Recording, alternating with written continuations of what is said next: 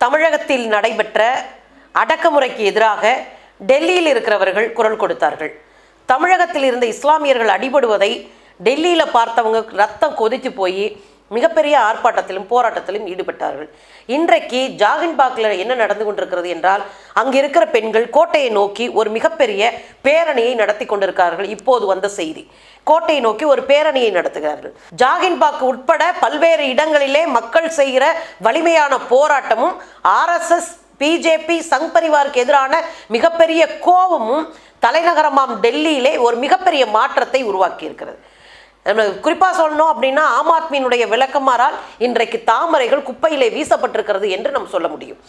அப்படி பார்க்கும்போது ஆம் ஆத்மி கட்சியின் துணையோடு அங்கே இருக்கிற பல்வேறு இன மக்களும் இன்றைக்கு மீண்டும் ஒரு மூன்றாவது முறையாக ஒரு ஆட்சியை உண்டாக்கி அதே ஆட்சியை நிலைநிறுத்தி இருக்கிறார்கள் என்றார். ஏன்னா குறைந்தபட்சமான செயல் திட்டம், மக்களுக்கான வேலை, இவைகளை வைத்து அந்த ஆட்சி இன்றைக்கு தக்க வைத்திருக்கிறது. இதுக்கு இடையில இன்றைக்கு டெல்லியில் நடந்த ஒரு கலவரம் குறித்த ஒரு CCTV ஃபுட்டேஜோடு நமக்கு கிடைச்சிருக்கு. என்னையா அப்படின்னு பார்த்தோம் அப்படின்னா, ஜாமியா மில்லியா இஸ்லாமியா பல்கலைக்கழகத்துக்குள் நுழைந்து 200 மாணவர்களை மிகப்பெரிய தாக்குதல் நடத்தினார்கள் என்பது உங்களுக்கு நன்றாக தெரியும். அதிலும் குறிப்பாக 200 பேருக்கு மேலே கை கால் உடைக்கப்பட்டதும், கண்களில் குத்தி அதை கிழிச்சு கண் தெரியாமல் ஆக்குனது வரைக்குமான பல்வேறு வேலைகளை காவலர்களும் சிறப்பு படைகளும், அதாவது இராணுவ சிறப்பு படையும் சேர்ந்து செய்தார்கள் என்பதையும், அவர்களோடு சேர்ந்து மறைமுகமாக சங்கிகளும் இந்த வேலையில் ஈடுபட்டார்கள் என்பதையும் நாம் தொடர்ந்து பேசிக் கொண்டிருக்கிறோம். இந்த ஜாமியா மில்லியா இஸ்லாமிய பல்கலைக்கழக துணைவேந்தர் அரசுக்கு எதிராக ஒரு வழக்கினையும், இந்த காவலர்கள் உள்ள அடிச்சதுக்கான ஒரு வழக்கை தொடர்வதற்கான வேலையில் இருக்கிறாங்க. இந்த மும்முரமாக மாணவர்கள் மீது நடத்தப்பட்ட தாக்குதலுக்கான நீதிக்காக ஒரு போராட்டத்தை அந்த மாணவர்கள் இன்றைக்கும் நடத்தி கொண்டு இருக்கிறார்கள்.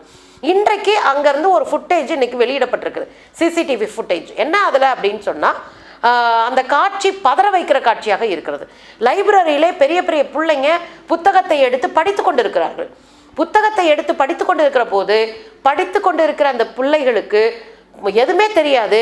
முகத்தில் கர்ச்சீஃபை கட்டிக்கிட்டு இராணுவ உடையோடு, அவர்கள் இராணுவத்தினரா என்பது கூட எனக்கு ஐயம்தான். இராணுவ உடையோடு இராணுவத்தினராகவே இருந்தாலும் முகத்தை கட்டிக்கிட்டு சங்கிகளுக்காக கால் கழுவுவர்களாக இருந்தால் நீங்கள் இராணுவத்திற்கு தகுதியற்றவர்கள் என்று பெயர். இராணுவத்தினரை கொன்று போட்டறுவடை செய்கிற கும்பலுக்கு நீங்கள் கால் கழுவி கொண்டிருக்கிறீர்கள். காரணம் என்ன? புல்காமா அட்டாக்ல 40க்கும் மேற்பட்டவர்களை கொன்றுதான் இவர்கள் ஓட்டு பெற்றார்கள். அவர்களை காப்பாற்ற போறோம் இந்தியாவின் சௌகிதார் என்று போலியான ஒரு பொய்யான முகமூடியை மாட்டிக்கொண்டுதான் இந்தியாவில் 2வது முறையாக வருவதற்கான சூழலை உருவாக்கினார்கள். அப்படி என்றால் இராணுவத்தினர் இன்றைக்கு இந்தியாவினுடைய இறையாண்மைக்கும் தங்களுடைய பணிக்குமான ஒரு ஆளுகளாக இல்லை.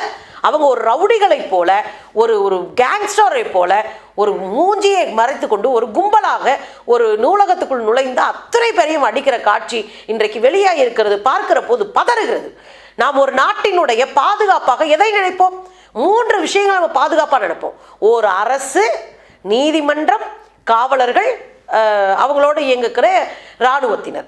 இந்த இராணுவ காவல்துறை என்கிற காவல் பணியில் இருப்பவர்கள், நீதிமன்றம் என்கிற நீதிப்பணியில் இருப்பவர்கள், அரசு. இந்த 3ம் தான் நமக்கு ஒரு பாதுகாப்பு என்று நாம் நினைக்கிறோம். இந்த 3லையும் அரசு தவறுகிற போது நீதிமன்றம் அந்த அரசிற்கு கொட்டு வச்சு இந்ததான் நீதி என்று சொல்லிக் கொடுக்கும். ஆனால் இன்றைக்கு இது 3ம் மழுங்கடிக்கப்பட்டு இது பிஜேபியினுடைய நிறுவனங்களாக மாற்றப்பட்டிருக்கிறது என்பது பெரிய வைத்தறிச்சலா இருக்கு. இன்னைக்கு டெல்லி உச்ச நீதிமன்றம் என்ன பண்ணியிருக்கணும்? இந்த ஃபுட்டேஜை பார்த்த உடனே சுயமோட்டாவாக இந்த ஃபுட்டேஜை கையில் எடுத்து அந்த மாணவர்களுக்கான நீதிக்கான ஒரு வழிவகையை செய்திருக்க வேண்டாமா? அல்லது ஒரு நபர் கமிஷனை ஆரம்பிச்சு இதை ஃபுல்லா விசாரிச்சு தண்டனை கொடுத்திருக்க வேண்டாமா? ஆனால் சுயமோட்டவாக எந்த வழக்கையும் எடுக்கிற சூழலில் கூட உச்சநீதிமன்றம் இல்லை. பாட்டை அவர்கள் இதை தெளிவாக கையில் வைத்து வேலை செய்து கொண்டிருக்கிறார். அப்படி என்றால் இந்தியாவினுடைய தலைநகராக இருக்கக்கூடிய டெல்லியிலே மீண்டும் மீண்டும் கலவரங்களை உண்டாக்கி, மீண்டும் மீண்டும் அசாதாரண சூழ்நிலை உண்டாக்கி, மீண்டும் மீண்டும் மக்களினுடைய வாழ்வாதாரம் மற்றவர்களாக மாற்றுகிற ஒரு வேலையை செய்து கொண்டே இருக்கிறார்கள் என்பதை நாம் பார்க்கிறோம். இது மாதிரியான ஃபுட்டேஜை பார்க்கிற போது இவர்கள் எதற்கும் துணிந்தவர்கள், இவர்களை எதிர்கொள்வதற்கு நாம் தயாராக இருக்க வேண்டும் என்கிற ஒரு புரிதலும் ஒரு நிலையும் நமக்கு தள்ளப்பட்டிருக்கிறோம் என்றதை நான் பார்க்கிறேன். எனவே இனியும் ரொம்ப கவனமா இருக்க வேண்டியது இருக்கு. இவர்கள் கலவரத்தை தூண்டுவதன் மூலமாக ஓட்டறுவடை செய்வதற்கு எதையும் செய்வார்கள் என்று தெளிவா தெரிய வேண்டியிருக்கு. அதானி வீட்டிலேயோ அம்பானி வீட்டிலேயோ இங்க இருக்கிற மோடி வீட்டிலேயோ அமித்ஷா வீட்டிலேயோ ஒரு இழவும் விழுகாது. ஆனா நம்மள மாதிரி சாதாரண வீட்டில் இழவு விழுகும். எனவே மிக கவனமாக இவர்களை கடந்து போக வேண்டும், மிக கவனமாக இவர்களை கையாள வேண்டும். ஜனநாயக சக்திகள் எல்லாம் ஒன்றிணைய வேண்டும். தமிழ்நாட்டில் இருக்கிற சிக்கல் என்ன அப்படின்னா, எல்லாம் அறிக்கை விட்டுக்கிட்டே வீட்டில் உட்கார்ந்துருக்கிறோம். அறிக்கை விட்டுட்டு வீட்டில் உட்கார்றது இல்லை தீர்வு. நாம் கூர்மையாக இன்னும் மக்களை திரட்டி களத்தில் நிற்க வேண்டும். மக்களுக்கு ஒன்று அப்படின்னா அரசியல் கட்சிகள் வேடிக்கை பார்க்கணும். அந்த அரசியல் கட்சி மக்கள் எப்படி நம்புவாங்க? ஒரு மிகப்பெரிய துயரிலே ஒரு மிகப்பெரிய நம்பிக்கையற்ற சூழல்ல இருக்கிறாங்கன்னா கட்சிகள் இன்னும் வலிமையாக புதிய போராட்ட வடிவத்தை கையில் எடுக்க வேண்டும். மக்களுக்காக களத்தில் நிற்கணும். சும்மா போய் போஸ் கொடுத்துட்டு வரக்கூடாது. எனக்கு தெரிந்து மிகப்பெரிய கலவரங்கள் நடந்து கொண்டு இருக்கிற இந்த காலகட்டத்தில் யாராவது போய் முதலமைச்சரை பார்ப்பாங்கன்னா குறைந்தபட்சம் எதிர்கட்சியாவது கையெழுத்து வாங்குறது, அந்த வேலை இந்த வேலை, பேரணி நடத்துவது என்று ஏதாவது ஒன்றை செய்து கொண்டே இருக்கிறார்கள். ஆனால் உதிரி கட்சிகளாக இருக்கக்கூடிய சின்ன சின்ன அமைப்புகள் தங்களை பெரிய பலசாலியாக நினைத்துக் கொண்டு நாங்கள் தான் தமிழகத்தை ஆள்வோம், நாங்கள் தான் தமிழர்கள், 7ஆம் வகுப்பு பசங்க தான் எங்களுக்கு ஓட்டு வங்கி என்று பேசி உளறி கொட்டி கொண்டிருக்கிற ஒரு கூட்டம் போய் முதலமைச்சரை சந்திச்சு எங்களுக்கு முருகனுடைய தைப்பூசத்துக்காக நீங்க லீவ் விடுங்க என்பதற்காக முதலமைச்சரை சந்தித்தவர்கள் எல்லாம் இன்றைக்கு மிகப்பெரிய போராட்ட களத்தில் போய் தன்னுடைய முகத்தை காட்டி நானும் இருக்கேன், நானும் ஆஜர் சொல்ற மாதிரி கேவலமான வேலை உலகத்துல யாருமே செய்ய மாட்டாங்க. ஒரு சாதாரணமா இருக்கிற நான் கூட அந்த களத்துல போய் நின்று உங்க கூட நான் நிக்கிறேன் அப்படின்னு நம்பிக்கையோடு சொல்லிட்டு வந்திருக்கேன். ஆனால் இவ்வளோ பெரிய கட்சி, இவ்வளோ பெரிய ஆள் வச்சிருக்கேன், எப்ப பார்த்தாலும் சமூக வலைத்தளத்துல ஊற வச்சு எங்க போற, எங்க உட்கார, எங்க முக்குறா, எங்க கழட்டான்னு எல்லாத்தையும் சொல்லிக்கிட்டு இருக்கிற நீங்க இன்னைக்கு போய் அடையாளமாக போய் நாங்களும் கூட இருக்கிறேன்னு சொல்றத அந்த மக்கள் நிச்சயமா நம்புவாங்க. நீங்க நம்புறீங்களா? அந்த மக்கள் வேதனையில் இருக்கிறாங்க. அவங்க வேதனையை கிஞ்சித்தும் யோசிக்காத அரசியல் கட்சிகளை அவர்கள் புறக்கணிப்பார்கள்.